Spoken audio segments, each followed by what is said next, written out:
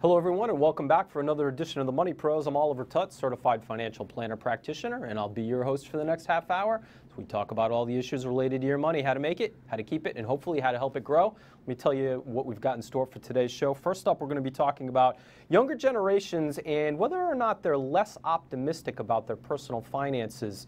Some evidence suggests that they just very well may be, and we're going to talk about some of the reasons, and it's something to be concerned about, I think. We're going to be joined by our real estate pro, Chad Kritzas with Keller Realty. We're going to be talking about what I see as actually a related topic to the first segment, and that's what first-time home buyers need to do in a particularly hot real estate market that we're in right now. And this is one of the things affecting the financial attitudes of younger generations. So we want to talk to Chad about that. In our third segment, how might you be impacted by a looming trade war? I don't know if you've been watching the news at all, but we could be battling it out with some other nations, including China, with respect to our trade. And it's important to understand as a consumer, as somebody who works in the workforce, and certainly as an investor, how you may be impacted by that. So we're going to talk about that. And finally, we're going to get to a question that we weren't able to get to on last week's show about whether or not someone should buy stock in the company they work for. So we're going to talk about all of that, and let's jump right into it. So, interesting article that I was reading recently talking about consumer sentiment. So, let me preface this segment by saying that optimism about your financial future is a prerequisite to good financial planning. Financial planning is all about thinking about the future. It is the antithesis of doing things now. You could spend all your money now in the thought that you're not going to have it in the future, in which case you don't need to do any financial planning, and I would suggest you tune to another channel. But if you are concerned about the future, that's where financial planning kicks in, because it's about planning for the future. But if you don't have some fundamental optimism about your future, you're going to be a lot less likely to plan. And there's some evidence that younger generations are less optimistic about their finances than they've been in the past. There was some research done by University of Michigan in conjunction with Deutsche Bank, large investment bank, and their research indicated that Americans under 35 have lower consumer confidence than those that are 55 or over. Now, this is notable because consumer confidence is a economic measure that we look at for the health of the economy, and high consumer confidence generally drives the economy forward, because about 75% of our economy is driven by consumers. The more optimistic they are, the more likely they are to spend and invest in things like that. So what's interesting is consumer confidence is at its highest point right now since 2004, long before the financial crisis we saw in 2008. But what's different is that financial confidence for those 35 and younger, for the first time in 6 decades, is actually lower than those 55 and older. So it's definitely an alarming trend, because we think as parents we want our children to do better than we did. Our parents wanted us to do better than they did. It's kind of a generational thought that we all have. And usually young people have been the most optimistic when we break out the generations, but this data indicates that they're not. What are some of the reasons for this? I want to talk about it, so let's throw up a slide and we'll talk about each one of them. So the first one is increasing student loan debt. Now, this is a topic we visited on the Money Pros on multiple occasions, and the reality is that student loan debt is at an all-time high. The figure stands at $1.4 trillion, and generations going to college now or just out of college in the past 10 years have student loan burdens that prior generations never had, and many of them feel like it might be something they never get out of. What's another reason? Rising home prices. And this is what we're going to be talking to our real estate pro about, right? Particularly if you're a first-time home buyer. Real estate markets across the country are hot. They're hot here locally, they're hot around the country, and it's making it more and more challenging for younger buyers to buy into the market. So we're going to talk to Chad about some things that first-time home buyers can do to make it a little easier. But many people in the younger generation feel like they don't even have a chance to buy into the real estate market. And if they don't feel like they can, they're not going to try. And the final one that I think is worth talking about is political disenfranchisement. You have to consider the political environment over the past several years. And I'm not just talking about recent administration, but past administrations. The reality is that older generations have more control over the political climate in a lot of different scenarios. They tend to be more engaged, although younger generations are proving to be more engaged as of late with a variety of issues. But with things like tax cuts that are directed primarily toward older, higher income earning people, things like less support for college education, student loan deductions, things along those lines. So there are a variety of things that are triggering people, and let's not forget a exploding federal budget deficit that younger generations feel like they will be saddled with having to pay back. All of these things combine for increased pessimism for younger generations. So something to pay attention to, definitely something to be concerned. All right, up next we're going to be talking to Chad about what those first-time homebuyers can do to make things a little easier. Stay with us, we'll be right back. Welcome back to the Money Pros, joined now by our real estate pro, Chad Kritzas with Keller Realty. So big lead in, right? Because there's definitely a crisis of confidence, I think, with younger generations and their finances, and a big part of that is the housing market. Mm-hmm. So before we jump into some ways to address some of that, maybe to alleviate some of that concern, talk to us about where the market is right now. I said it was hot. Back me up on this. It's definitely hot, and we have this conversation in the last few episodes over and over. And it's hard because we don't know where the viewers are sitting when they're watching the show, so we really try and break it down from a statewide level. In each market it's individual, mattering where you live. So statewide, single-family home sales are up 4.5%. And prices are up 8%. The alarming thing, and I think this is a lot of what you're coming into, is the inventory of single-family homes, meaning the number of homes for sale. So when you're driving down the street, the number of signs you see is down 15% from this time over last year. So you have less homes, you have more sales, and automatically it's just going to start driving up prices. So that's where you're seeing the first-time homebuyer segment, and especially what you're talking about in the previous segment, is it's very difficult to buy into that. I mean, you take the condos, they're up 5%. Prices are kind of sitting around pretty steady. And then multifamilies, you get a huge price increase of 27%. And we're seeing that all over the place. The multifamily markets are insane right now. So I got so many questions that go along with this, but one of them is, given the demand, is there much new construction going on? Well, there is. We live in a very small state, and mattering, like my offices really are in Bristol, North Kingstown, and Newport, and we just don't have that much land overall. So the guys that are building on spec, the ones that I work with, or the ones I see in my markets, are doing well. The houses are selling. Obviously everything comes down to price again. Sure. Is a $600,000 spec house going to sell as fast as a $300,000 ranch today? Probably not as fast. But we're definitely, I don't feel like, and maybe your stats are different, there's not as much construction. People that are selling land are looking for a higher value. And your spec builders, they can only pay X amount of dollars for the dirt, right? Because you have to put something up on it, in the 200 or 225 a square foot.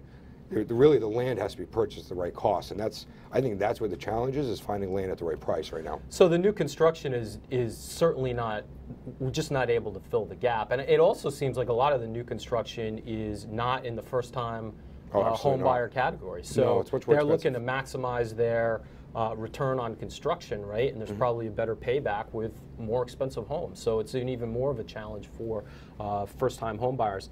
I'm curious, before we get into some of the things that people can do, just your experience in talking to buyers, because I remember pretty clearly when I went to buy my first home, and it's 20 plus years ago, but being frustrated that I couldn't afford a little bit more. And my real estate agent said, that's normal. Like almost every price point, the person that you're dealing with wishes they could afford a little bit more to sort of get used to that. But do you sense an increasing sense of frustration that somebody, husband and wife, they have good jobs, they did all the right things, and they're not able to sort of realize the dream they had of real estate? Is that getting worse, do you think? Absolutely. I mean, we just said 15% down in inventory, right? There's less homes to choose from. You have all these qualified buyers, like you said, they've been planning, they're sick of renting. And I had a conversation last night with somebody. He said, well, I've been renting since I was 18. He said, I would have paid off half a house by now. So you're getting multiple offers, over asking.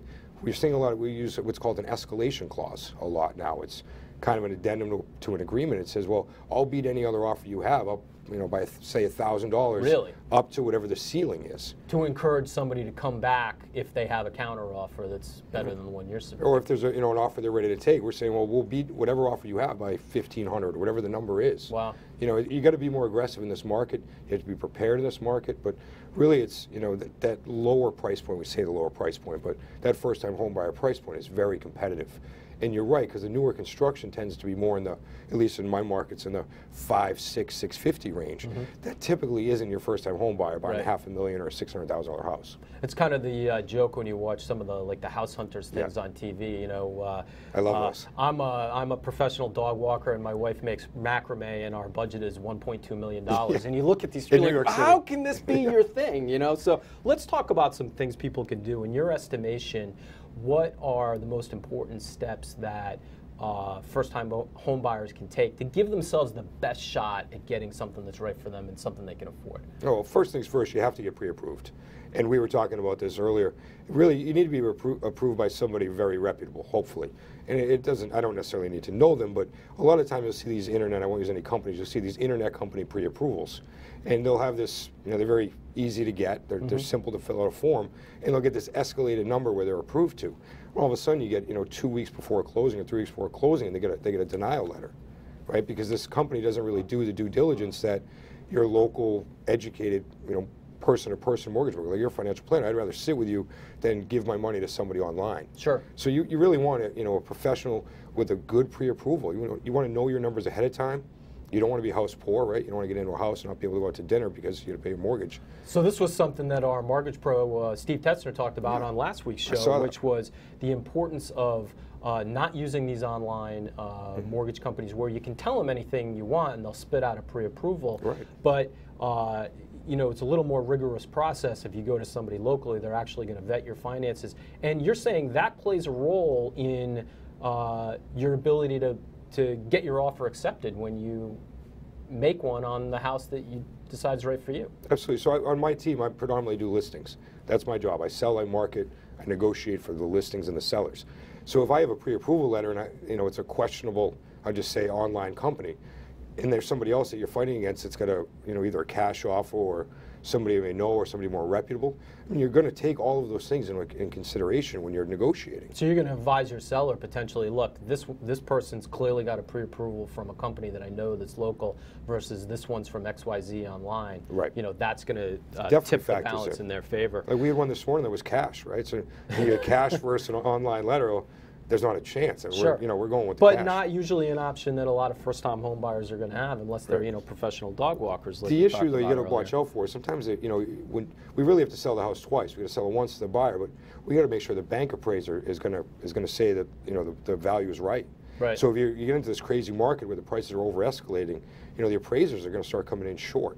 So that that really plays a factor into the percentage of financing. So if you're doing like 0% down or 3% down financing, and the numbers are really tight in the appraisal, that that could also go wrong. And so the appraisals, we've talked about this before, don't always keep pace with the current state of the market when the market's running up really quickly. Are you seeing more interest in fixer-uppers, maybe because it's more affordable, at least initially, or the prevalence of television shows that talk about fixer-uppers and things like that? Are you seeing people more willing to do that, or has that kind of stayed consistent? Well, the fixer-uppers, you have to look at it two ways, right? So you have your first-time home buyer who wants to buy that fixer-upper and do some sweat equity, which isn't really the big portion of the market. Most people want to turn the key, put their clothes in, and not do a ton of work. Okay. The issue you have you find particularly with first-time home buyers that they really want the turnkey property? Like I don't know about yourself, I'm not a handy guy, so buying I'm extremely handy, just so we're clear about it. Go ahead. Good to know. Come on over. So you got to know, if somebody doesn't have the skill set to do it, you then have to pay a premium to get a contractor over to do it. Now, the real estate market affects every other market. So if we're busy, the contractors are busy, the electrician's busy, everybody's busy. The other issue you're doing is you're fighting with the flippers, right? You get a lower end home that can use some renovation and still sell very quickly at $100,000 or $150,000 more to a first-time home buyer. the sharks are swarming. That, there might be 5, 10, 15 offers on that property. So it's not the old, that house has been sitting on the market for a year because it's really run down. If it's priced right, somebody's going to want to jump on it, and they're willing to do the work. And the flippers have the advantage of the networks of contractors and things like that. And the cash. I know I said I was handy, but as a first-time home buyer, I wasn't, and it's intimidating to think about having to hire plumbers and electricians and things like that. But it may be the entree into that first property that you couldn't otherwise afford if you can find the right place. My first property was a multifamily. You talked about multifamily prices skyrocketing. Are first-time home buyers displaying some interest in multifamilies to get all the numbers to work? I mean, that's what happened with me. The numbers worked because I could use the rent from 2 units to pay for mine. I wouldn't have been able to afford that house otherwise. Is that a trend that's increasing, or is that staying the same? It's increasing in some markets. Some markets are very difficult, like Newport, for instance. The multifamily prices have skyrocketed. I mean, a 2, 3 family home selling for a 3 family on Annandale Road in Newport just sold for $785. So even if you take those other 2 rents and put it on top of what you're making, it's still hard to make those numbers work. A lot of these investors are just buying up Newport at these very high prices right now. And I guess the last question I have is, given how hot the market is, should people consider selling into it? If you were ever I've been doing this 20 years now, if you ever thought about selling your home, this is the best market I've ever seen to sell real estate. But what if you got to buy something else? That becomes the question. So are you downsizing, or you going somewhere else? That's the challenge I have, right? I've thought about selling, but then where would I go? Where would I go? Chad, thanks for the information, as always, extremely valuable. All right, up next, we're going to be talking about who's impacted by a trade war. Stay with us, there's more to come. Welcome back to the Money Pros. Now we want to talk about how you might be impacted with a looming trade war. So let me talk about what's going on. I'm sure all of you are following the news. President Trump and his administration have begun to impose tariffs in a variety of different industries for a variety of different reasons in an effort to, in their minds, address inequities in our trade imbalances with a variety of different countries. So not going to stray into the politics of it, but we need to talk about the economics of it, because every American is going to be affected, some positively, some negatively, and you should be aware of how this would come into play. So in the past couple of months, the Trump administration has announced 25% tariffs on steel and aluminum. Now, that means that imported steel and aluminum would be 25% more expensive. A tariff is nothing more than an added tax, and that would make imported metals more expensive. I have a friend who owns a manufacturing company, and they manufacture screws and other fasteners, and he is particularly worried about this because that could make his raw materials prices go up. Now, this is in an effort to protect the steel and aluminum industries, but protect means for those industries to have the ability to charge higher prices. So whether you're using Chinese steel or you're using U.S. steel, the likelihood is those commodities are going to become more expensive. In retaliation, China announced tariffs on $3 billion worth of U.S. exports to China that include primarily food products like soybeans and pork. So there are repercussions for that, but that means that exported goods from the United States will become more expensive in China. The White House responded to those tariffs from China with an additional $50 billion in suggested tariffs on 1,300 different Chinese products that include consumer electronics. So your iPhones and Androids and all those other things could potentially become more expensive. So let's talk about the categories of people that could be affected. First up, consumers are absolutely going to be affected. Now, it can work in a couple of ways. Food products that are affected by tariffs, Chinese tariffs, could become less expensive because we could see gluts in markets like soybeans and pork, bacon, things like that that get exported. If there's less exports happening and farmers are less likely to be able to sell those products, we could see gluts in those products. Those products could become cheaper. On the flip side, things like consumer electronics could become quite a bit more expensive. People are already talking about the Christmas shopping season and some of those goods becoming quite a bit more expensive. And certainly things that use raw materials that include steel and aluminum could be more expensive. Think cars and the auto industry. All right, up next, let's talk about investors. Investors in companies that are protected by U.S. tariffs are probably going to do pretty well. So companies like steel and aluminum manufacturers would benefit, and that's who these tariffs are designed to benefit. But companies that use those products, like car manufacturers, airline manufacturers, could certainly be affected by those tariffs, and companies like Apple that import could also be affected. Last one, labor. Listen, I don't have to elaborate on this, but if you're working for a company that's going to benefit by the tariffs like steel and aluminum, you could be in good shape. But if you're working for a company that, like the auto industry, where their prices are going to rise and sales could potentially decline, that could adversely affect you. The problem is there's really no winners in a trade war, and what we're seeing in the stock market is significantly increased volatility, and the number one reason is the looming threat of tariffs. So you're going to have to pay very close attention to it. The last chapter in this story absolutely is not written. All right, when we come back, we're going to answer a question on owning stock in your company you work for. Stay with us. We'll be right back. Welcome back to the Money Pros. I have a viewer question we didn't have a chance to get to on last week's show, so I want to get to it now. And the viewer wrote in and asked, my company has offered me a program where I can buy their stock at a 15% discount as long as I hold it for 5 years. The purchase would come out of my paycheck. Is that a good idea? So this is a very common program offered by employers that have publicly traded stock. It's called an Employee Stock Purchase Plan, or ESPP, and I see a lot of offers for these.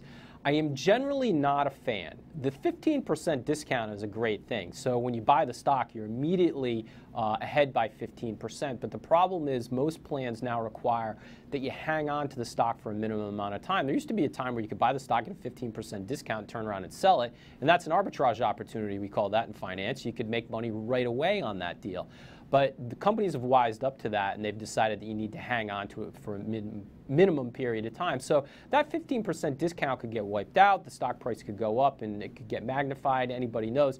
But the issue is that I always am reticent to recommend that people buy stock in the company they work for. You already have a significant financial investment by being an employee. Doubling down by owning stock can be a shaky investment. And of course, it depends on the company. All right, that's the best I could do with the short amount of time we had. Thanks for watching the Money Pros. We look forward to seeing you again right here next weekend.